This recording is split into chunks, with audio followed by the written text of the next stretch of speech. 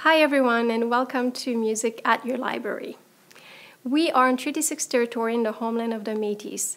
This program is presented with the support of the Saskatchewan Arts Board and the Saskatoon Public Library. My name is Véronique Mathieu. I'm a violinist and a professor at the University of Saskatchewan. Our guest today plays the bassoon. Her name is Stephanie Unverricht, and she is the principal bassoonist of the Saskatoon Symphony Orchestra. Hi, my name is Stephanie and I play the bassoon. The bassoon is a member of the woodwind family, which also includes the clarinets, the flutes, and the oboes. But the bassoon is the largest member of that family, which means that it can play the lowest sounds. Now, because this is a woodwind, I need to use my air to play on the bassoon. It's made up of many different parts. This little metal bit is called the bocal. And then there are several joints that come apart. When I blow air into my bassoon, I blow it here, and it goes all the way down to the bottom, comes all the way up again, and then out here. If I play my bassoon without this special part called the reed, it sounds like this. Not a lot to hear. That's why I need to use my reed to make sound on the bassoon. This is a double reed, which means there are two pieces of cane tied together. When I blow on the reed by itself, it sounds like this. It sounds a little bit nicer when I put it on the bassoon.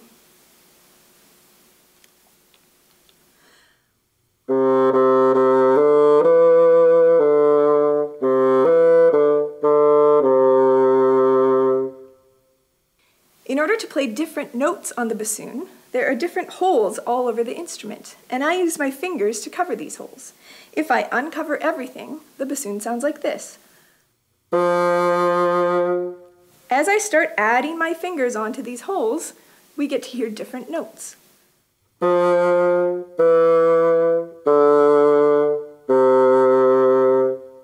Now there are holes all over this bassoon. Some of them are covered by my fingers, and others are covered by pressing down keys. And here are the different notes we can hear.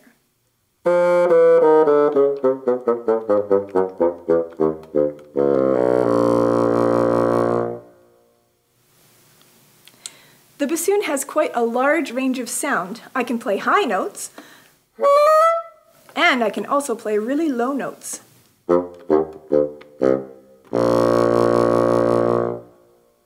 Some composers, such as Wagner and Nielsen, decided that they wanted the bassoon to play even lower. So, sometimes we have to use a special contraption called a low A extension. If I stick it in the end of my bassoon, I can play one note even lower.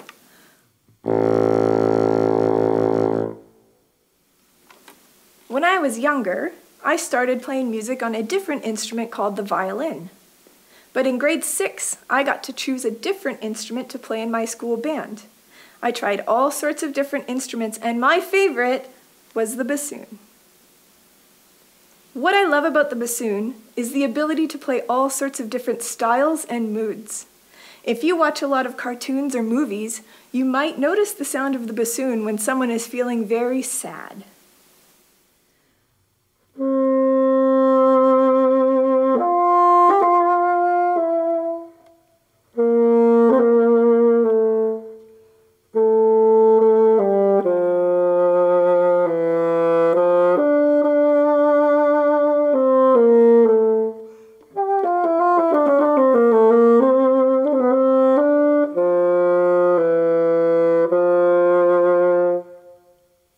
Sometimes on the bassoon, I need to play very, very fast notes. I use my tongue to differentiate those notes. It sounds like this. If I need to play even faster, I'll use my tongue and the back of my throat by saying da-ga da-ga da-ga da-ga da. On the bassoon, it sounds like this.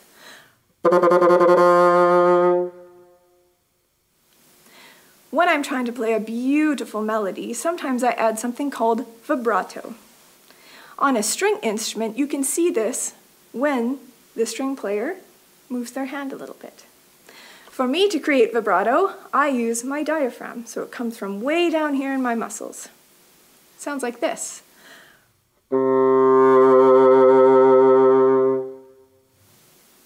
also make some pretty funny noises on the bassoon. One of them is called a multiphonic.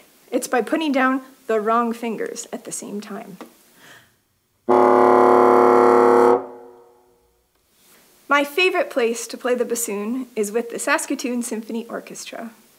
The bassoon has a very special role in the orchestra. It's not one of the loudest instruments, so you might not always notice it, but it is the kind of thing you notice if it's missing. We play a lot of the time with the cellos and the basses and the low brass, covering the bottom end of the sound. You might hear a bass line like this.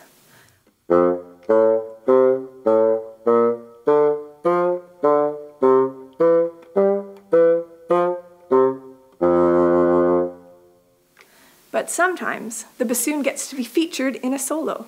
Some of these solos are a little bit silly. Some of these solos are incredibly beautiful. Here's one from a piece called Scheherazade.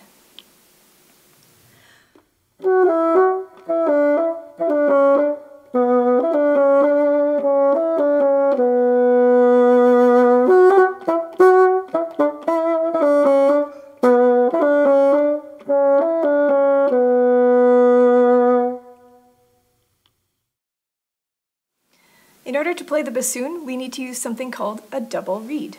And I spend a lot of my time making my reeds. My reeds are made from a plant called Arundo donax, which when it grows in Italy or France, looks a little bit like bamboo. This is how it starts out. Then I split this tube into smaller portions and use a machine called a gouger to take out the pulpy inside.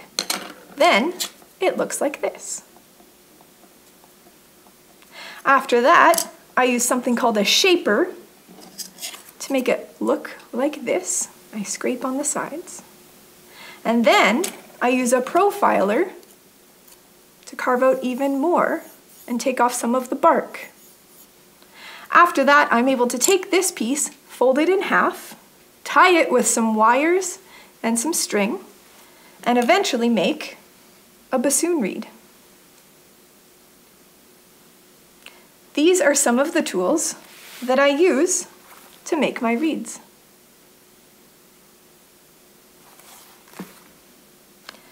When I'm putting the finishing touches on my reed, I'll use a knife, sandpaper, or files. This is called a plaque, and I put it in between the blades of my reed so that I can work on each blade separately. This is my knife, and it is very sharp.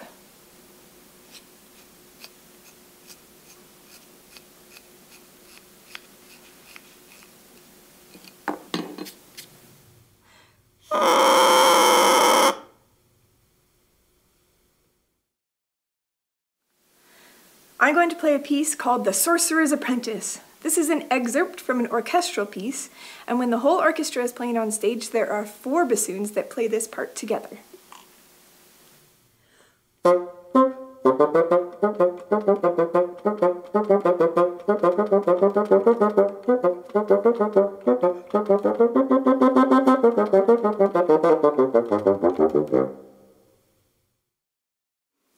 I'm going to play a piece now by Georges Bizet that's from his opera entitled Carmen. This part that features the bassoon is called the Dragoons.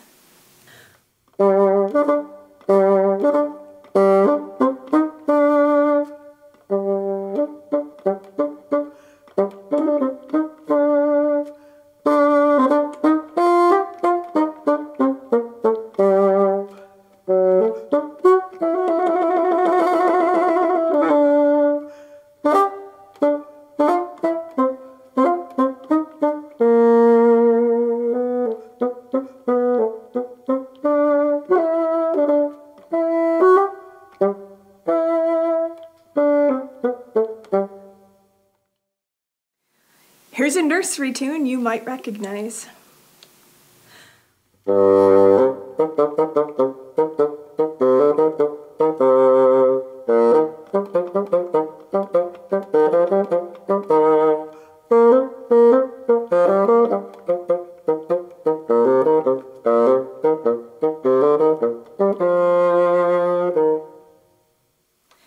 I hope you enjoyed learning a little bit about the bassoon today, And now we're going to say goodbye.